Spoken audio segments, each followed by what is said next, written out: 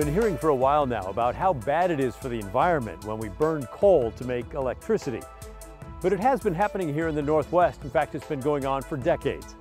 But now we're at the edge of a turning point, an historic turning point. Relatively soon, the coal plants across the region will shut down. Their dependable but dirty supply of electricity will stop, replaced by much less dependable but clean renewable sources. Which does sound good, but then it made me wonder, will there be enough electricity when coal goes away? I've spent the last couple of months traveling hundreds of miles looking for that answer, from wind farms and natural gas plants to big industry meetings and more. Now, I want to take you on the journey, and it's time to pay attention because the stakes are high.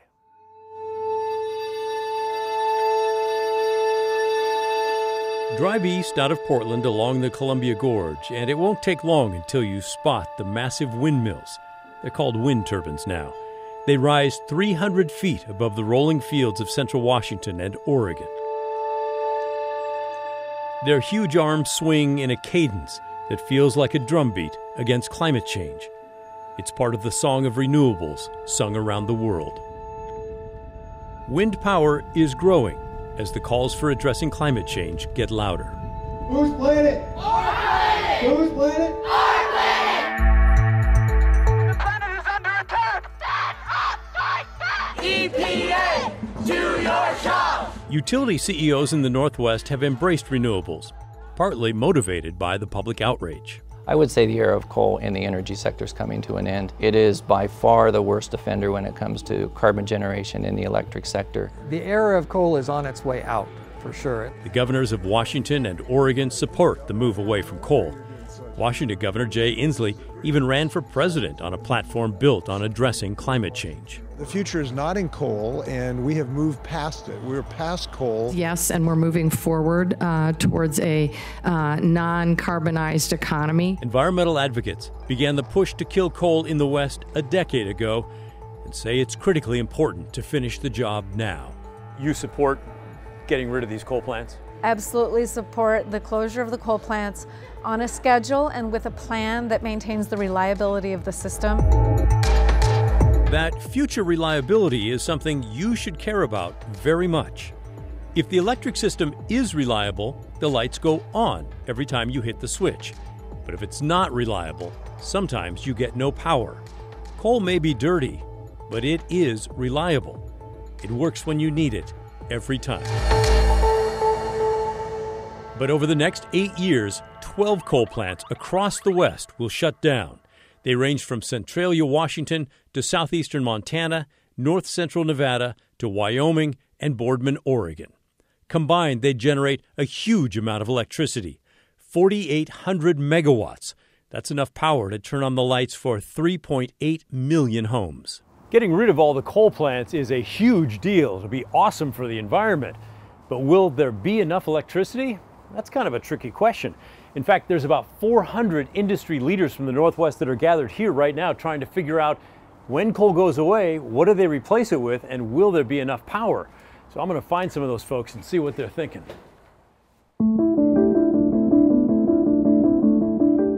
As the former head of Bonneville Power Administration, Steve Wright probably knows more about electricity and the Northwest power system than anyone else.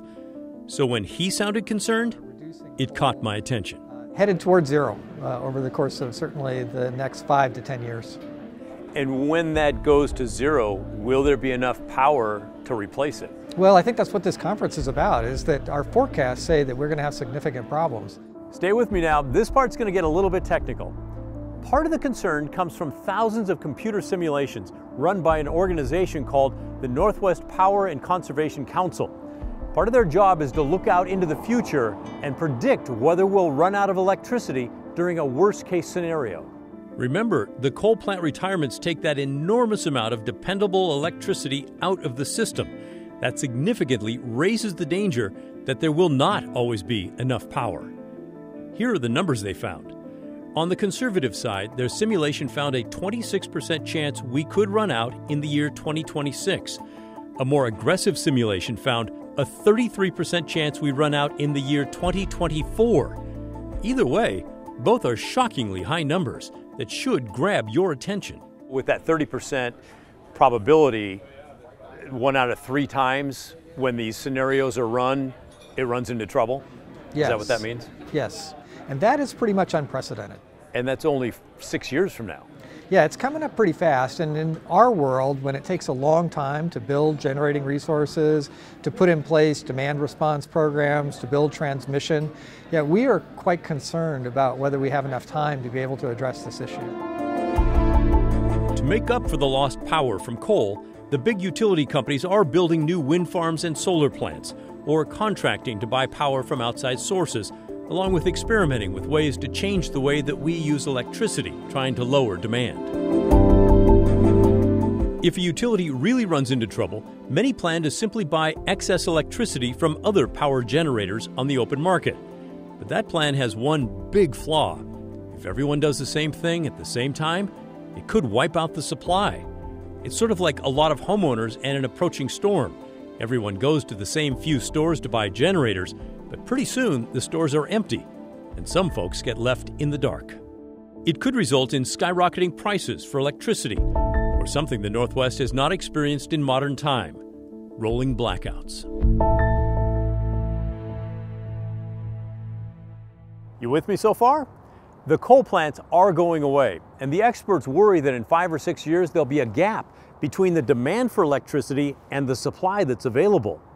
And if there's a sudden emergency, it seems that most of the big utility companies all have the same emergency plan, which means it may not work for everybody.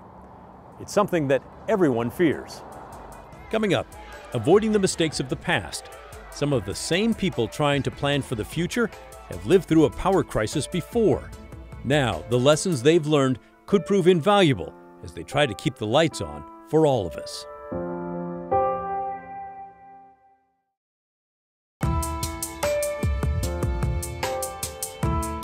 To avoid the mistakes of the past, utility companies would be smart to listen to Steve Wright. That's because he's already lived through a power crisis. The sense of, oh my gosh, I feel like I've seen this play before. In 2001, an historic drought limited the amount of electricity the dams could produce. The Northwest did not have enough power to meet demand. Now, it's been a long time, and I worry that people have forgotten about that or moved on and done other things. But Wright remembers. You know, it's been close to 20 years since then. I got to tell you, Mr. Wright, you're wrong. But I was in charge of the Bonneville Power Administration at that point, and I was confronted with extraordinarily difficult and even moral challenges, I would say. BPA wants aluminum smelters to shut for up to 2 years. How are they going to do something in 2 years? It will open up again. To avoid rolling blackouts, Wright's emergency plan was to buy back power the BPA had already sold to the aluminum smelters, then cut them off for 2 years. Wright faced their wrath. It is not my goal, it is not the goal of this agency to put the aluminum industry out of business in this region. But that is exactly what happened. We basically put 5,000 aluminum workers out of work. We shut down the aluminum industry because we didn't have enough power to be able to serve them. It was the most scarring event of my career and even of my life, I would say, to go through that period, to be in a position of having to make those choices. Remember that forecast, the chance the lights will not turn on? Well, it's worse now for the year 2026 at 26% than it was shortly after that crisis in the year 2003 at 24%. So it's not like that perfect storm is make-believe. It really did happen. It happened here in 2001, and that was back when we still had all the coal plants. It was brutal. It was a little crazy. Joe Horner was in the middle of it too. Back then he was an energy manager for one of the aluminum companies. It was, something that I wouldn't want to live through again. Horner now works for Pacific Corp as a senior vice president. He watches over the power grid. He'll do everything he can to make sure there is enough power when the coal plants go away. He's one of many who worry about that forecast that we could run out of electricity at times in the future.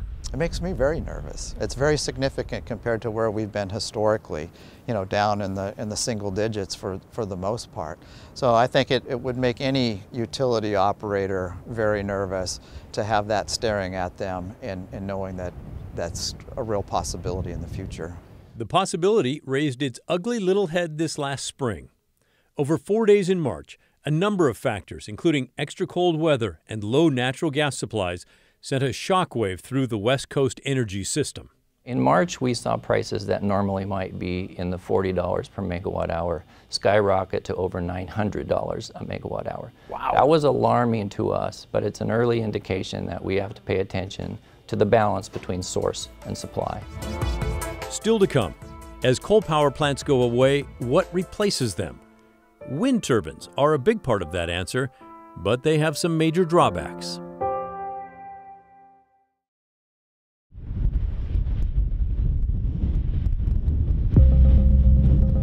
If a future without coal means more electricity from renewable sources, I wanted to see those renewables up close and learn how much electricity they can really make. I went to a place called the Leaning Juniper Wind Farm. It's a Pacific power plant near Arlington, Oregon. It has 67 state-of-the-art wind turbines, which put out a combined 100 megawatts of electricity when the conditions are right. That's enough to power 80,000 homes each moment it's producing electricity. I got to climb inside to the very top. The compartment is cramped, as you might expect. The room mostly holds a big generator. When the turbine blades spin, the generator makes electricity. There's also a small door that opens to the outside. So now we're up at the top of the windmill, the wind turbine, I guess we're supposed to call it. I don't know if you can hear anything that I'm saying, but it's quite a view up here, and the wind is definitely blowing. But there is one big challenge with wind. It does not always blow, even though it did blast hard enough on this day to force us into the shelter of the car for an interview. Which is great for us because that means it's a great day to make renewable energy with wind. The reality is, wind farms, while renewable and sustainable, are not all that reliable. Pacific Corp's Tim Hemstreet told me they only make power about 30% of the time. On average, a project like this operates about a third of the time, producing full power. So the 100 megawatts is only 100 megawatts some of the time. And the electricity here must be used when it's produced. It cannot be stored, although in the future batteries may change that. Critics have also pointed out the turbines create dangerous obstacles for birds and bats. Another renewable is solar. But I learned solar farms in Oregon make up less than 1% of the electricity generated. So even though it's still a small piece of the mix, it's growing pretty quickly. This one is owned by PGE. Its 7,000 panels make about 1.5 megawatts of power. That's enough for about 1,200 homes. Solar is still a small part of the answer for now. The West also leans heavily on dams in the Columbia and other rivers. Hydropower can make up as much as 60% of our electricity. But dams have their own reliability issues. Remember the crisis in 2001 that hurt the aluminum industry? Well, that was largely driven by an historic drought. In low water years, dams are not able to generate as much power. Which brings us to natural gas. Not a renewable, and about half as dirty as coal, but very reliable. I visited this big PGE plant near Clatskanie. It's called Port Westward 1 and 2. And can make as much as 649 megawatts. That's enough for about 500,000 homes. They make electricity by burning natural gas sent into it through an underground pipe that comes from Canada. It's loud here. Burning the gas boils water into steam, which spins a huge turbine to make electricity. From the outside, it sort of looks like a massive jet engine.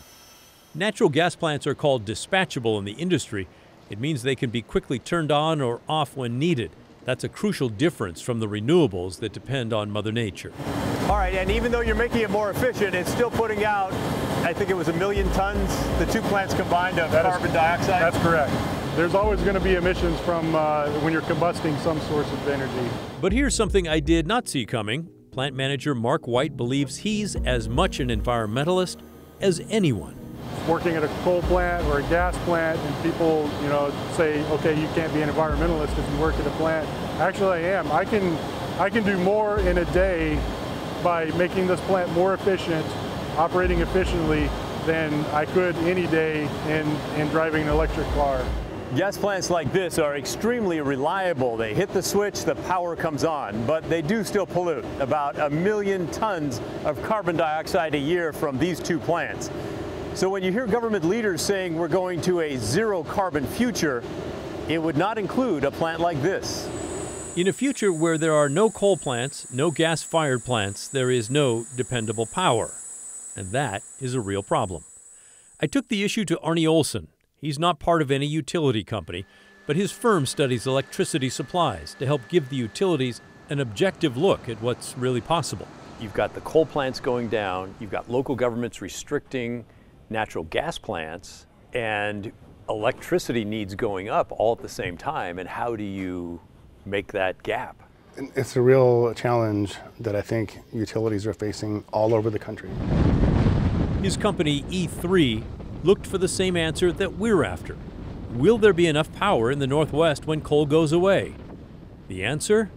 It's unclear. Yeah, especially utilities in the most forward-looking jurisdictions with the most forward-looking executives and boards are grappling with this exact challenge, and they don't have a good answer today other than we need to continue to build natural gas-fired power plants to make sure that we can keep the lights on during those multi-day periods of low wind and solar production and high demands. Right now, there are no new gas-fired power plants in the permitting phase in Washington state, and only one in Oregon, and its construction date keeps getting pushed back. One hopeful force is the speed at which new technologies are being invented to help renewables. Commercial batteries, for example, can only store about 6 hours worth of power now, but that seems sure to improve. We're seeing technology change almost overnight. Battery storage, all the different types of things that we're doing on our system. In 5 years from now, I personally feel that a lot of that is going to be outdated, and we'll see new technology. The energy makeup of the West is changing fast. There's no doubt about that. Coal is going away, and it's unlikely anything will stop it. It is what most customers want. But the shift away from coal to a bigger reliance on renewables brings significant risks.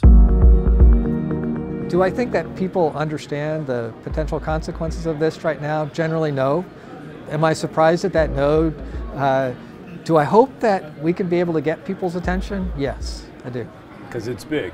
Because it's big, right. There's a lot at stake here. And it's not just about money, and it's not just about whether the lights go out for an hour or two or something like that. It's much more significant than that. The human consequences here are as big as you can get.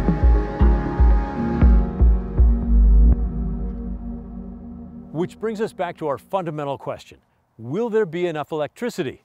Well, after all of our research and all of our work, all I can tell you is nobody knows for sure. But this is certain. You are going to feel the impacts of this change, and you're especially going to notice it if we run out.